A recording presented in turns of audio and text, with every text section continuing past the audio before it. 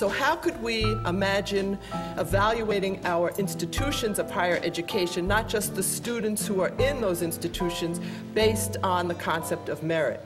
And my suggestion is that we think about the extent to which our institutions are fulfilling their democratic responsibilities. For me, having her to campus is terrific because she serves my students in terms of understanding some history.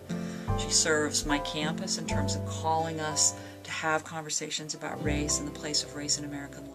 Using her personal story really helped the students get in touch with contemporary race issues and discuss them in an educational setting that, really came straight from her voice in her book.